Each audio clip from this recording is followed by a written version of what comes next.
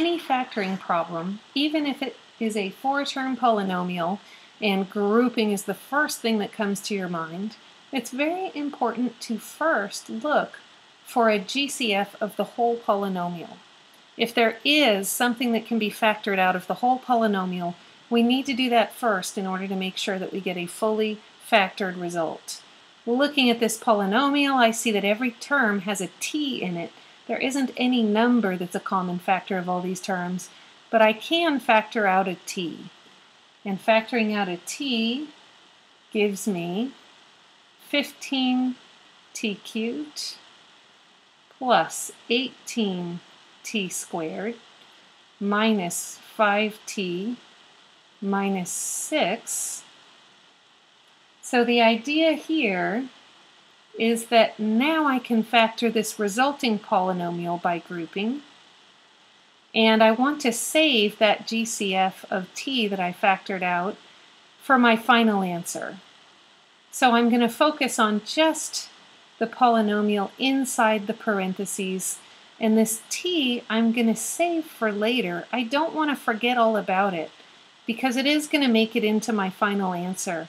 However, I will say that it can be a little bit confusing to write it down at every step because there's a stage at which we factor out that common binomial, and that t, if it's written at the beginning, it's not very clear whether it just belongs to the first group or it belongs to the whole polynomial.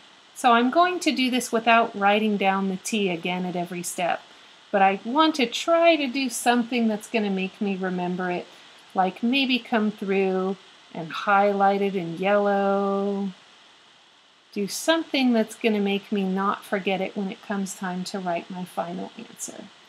Now looking at the polynomial inside the parentheses, I see that I can factor 3t squared out of the first group, and taking out 3t squared leaves me 5t plus 6. Looking at the second group, because the first term is negative, I have to factor out something negative, and because the two terms otherwise don't have any common factors, I have to factor out a negative 1. Factoring out negative 1 changes both of the signs so that negative 5t becomes positive 5t and negative 6 becomes positive 6, so I can see that I do in fact get my common binomial. 3t squared minus 1 is my purple factor from the two GCFs. 5t plus 6 is my common binomial factor.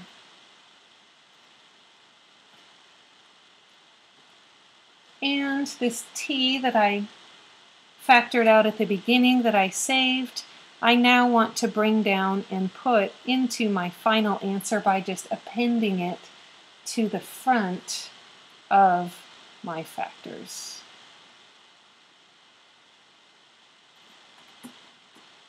So that my final factorization is t times 3t squared minus 1 times 5t plus 6. Now incidentally, had you not noticed that GCF in the very beginning and had just done factoring by grouping instead, what you would have as a result is what we get by distributing this t here into the first set of parentheses, but not the second. It would be 3t cubed minus t times 5t plus 6. So if we hadn't noticed the GCF and had just done factoring by grouping and then stopped, this is what we would get as our result. It is still factored. It is still factored correctly in that if we multiply this back out, we will get the polynomial we started with, but you can see that there's still a common factor of t in this first factor, so it is not factored completely.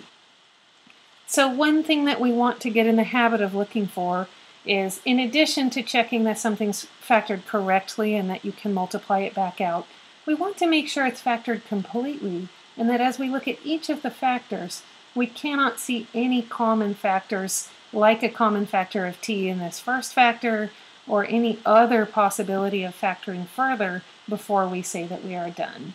For now, though, it will be sufficient to just always remember this first step in any factoring problem. Look for a GCF even if the problem is already sort of calling your name to do a different method.